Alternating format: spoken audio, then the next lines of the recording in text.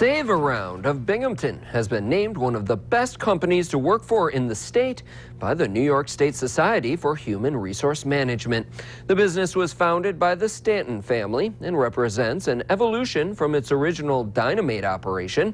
SaveAround currently has 80 employees and produces coupon books in 80 markets across the country.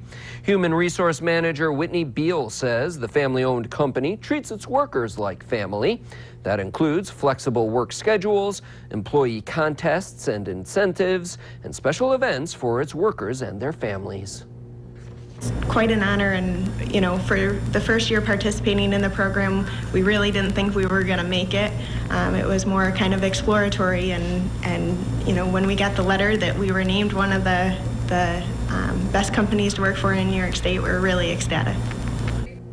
SaveAround was one of only 32 recognized in the small to medium-sized business category.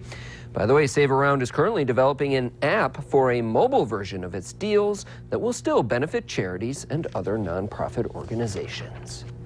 All right, on to Wall Street now, where today the Dow Jones Industrial Average fell by 68 points. The NASDAQ, however, rose by 12 points.